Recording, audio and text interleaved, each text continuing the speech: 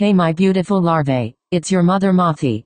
Today I'm discussing about a creepy Roblox game, so let's begin. This is a game called Smile. It was created back in 2013. It may seem like a normal obby, but there were decals of creepy smiles everywhere. The game had a lot of players. The thing that the owner did was that they advertised it all over Roblox. The only thing that the players did not know was that when you reached the end, there would be a loud scream and your location would pop up on the screen. About 10 seconds after this, your device would shut down, but when you turned it back on, Roblox would be deleted, and your account would get permanently terminated. When the owners heard about this, they tried to stop it from happening, but the creator of that game was able to access the database, and they revealed people's addresses. Then Roblox terminated them off the platform. Tell me what you think of that story. Tell me in the comments below.